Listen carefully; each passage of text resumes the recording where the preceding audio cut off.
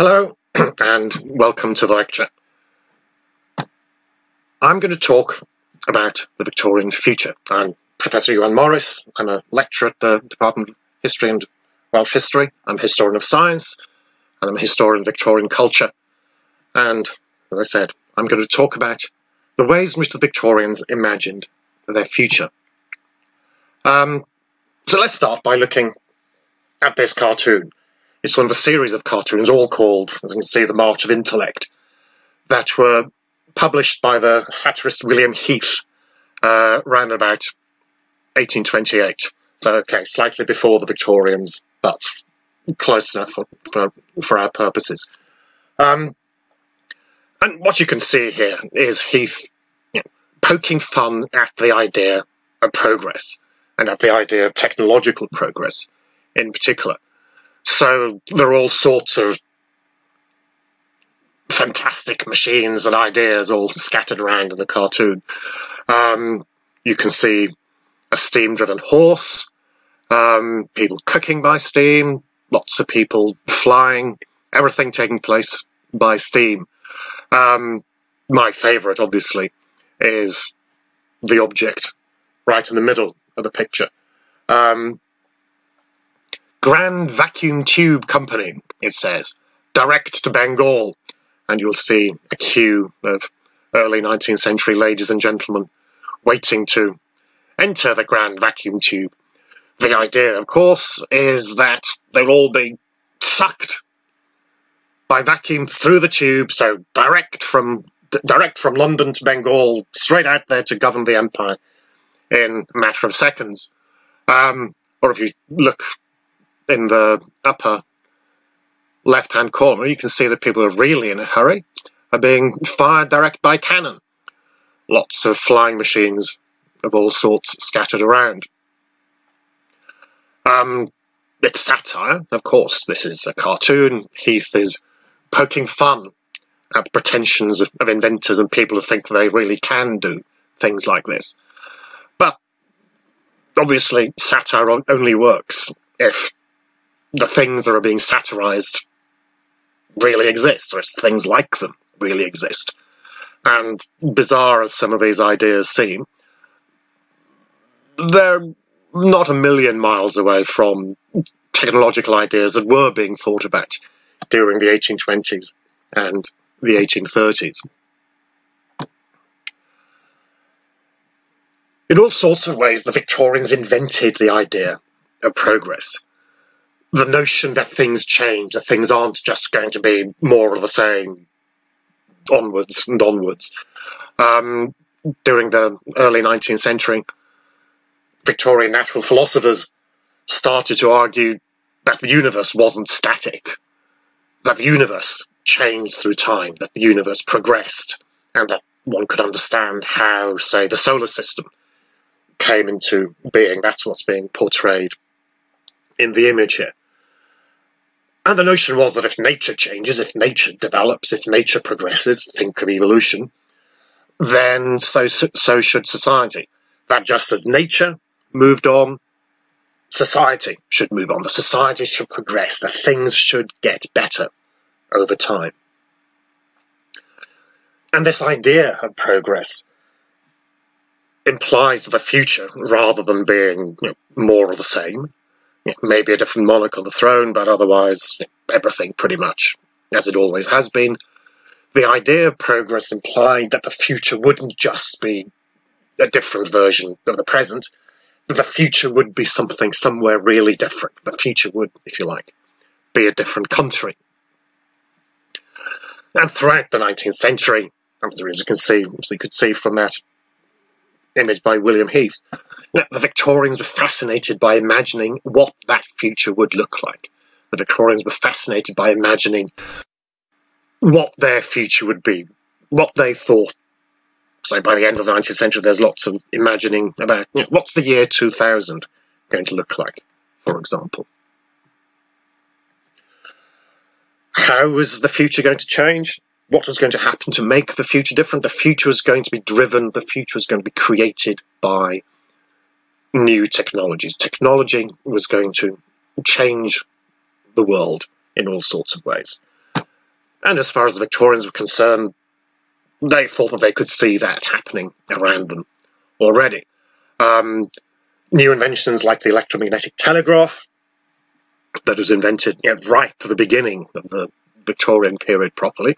The first patent for an electromagnetic telegraph was taken out by Charles Wheatstone and William Fothergill Cooke in 1837.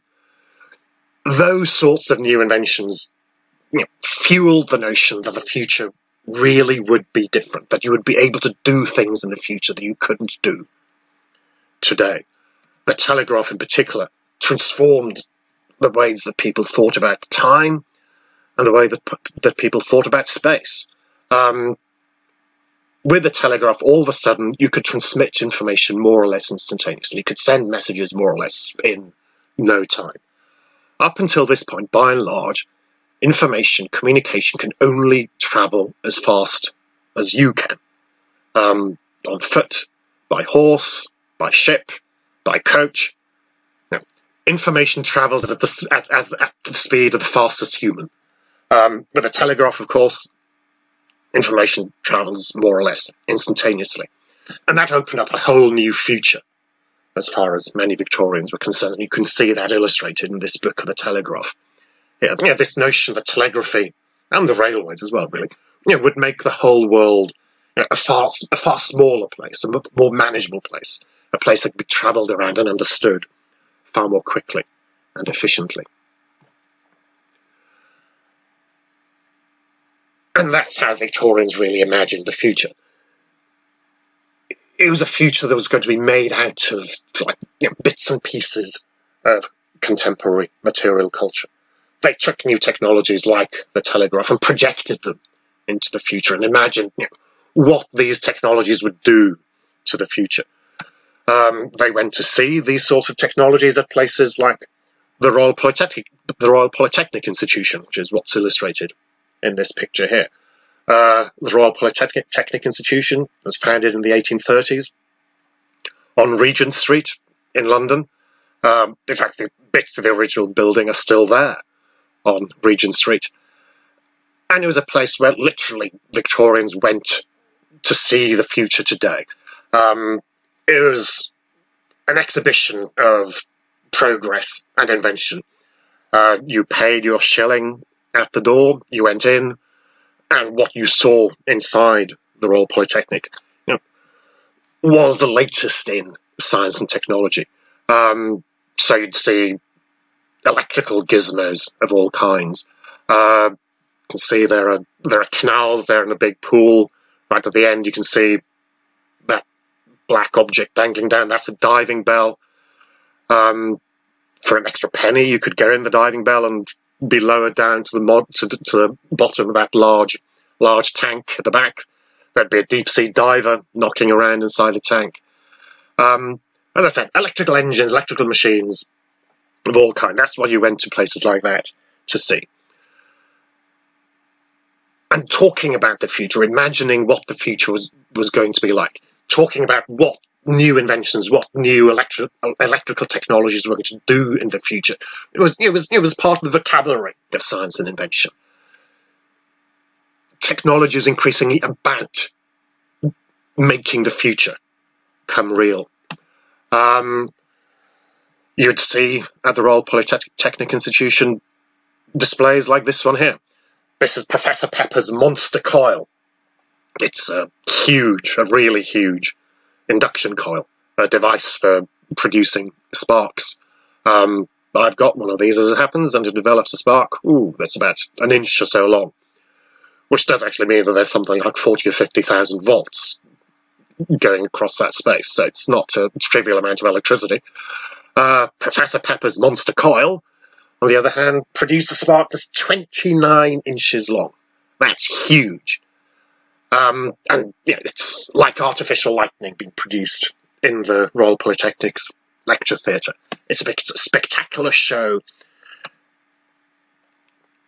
and it's deliberately designed to be spectacular, and it offers visions of the future. The future for the Victorians is going to be made up out of machines like the monster coil. And going to places like this, going to the Royal Polytechnic or going to the Adelaide Gallery, or more than anything else, going to the Great Exhibition in Hyde Park in 1851, affirms the middle-class Victorian faith in material and social progress. It's the kinds of inventions, the kinds of machines, the kinds of spectacles that Victorians see in places like this that are going to transform their futures, they think. And again, we can see that very explicitly in this fantastic cartoon. This is from Punch's Almanac for 1882, so it's actually published at the end of 1881. In 1881, there's just been an international electrical exhibition in London, and Punch is, again, like William Heath, poking a little bit of fun at the pretensions of electricity. But it's very interesting to see, again, what's being portrayed in this picture. On that huge chariot in the middle, you can see a huge electrical dynamo, a way of producing electricity. It's generating a huge electric light there in the middle. All the horses have electric lights on their heads. There are electrical fairies of various kinds scooting around.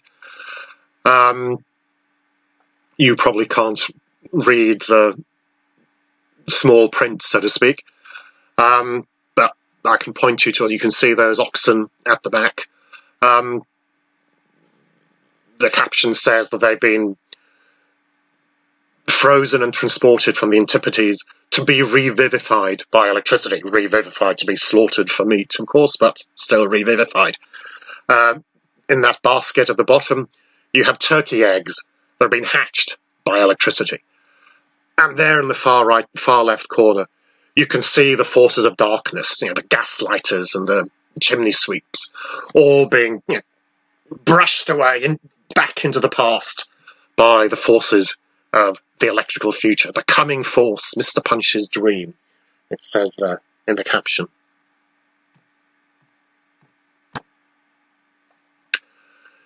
So really, by the end of the 19th century, all sorts of technological possibilities seem to be opening up. All sorts of things seem to be possible in ways that they might not have appeared possible before.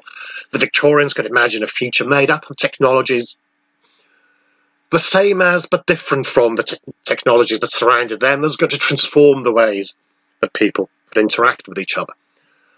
So if speech can be transmitted, the telephone is invented in 1876, so why not vision? I mean, if you can talk to somebody on a telephone, why can't you see somebody far away?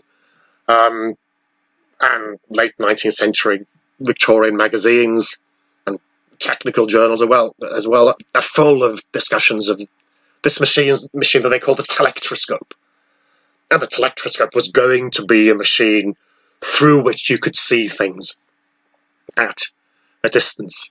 And that's what you can see in the image here.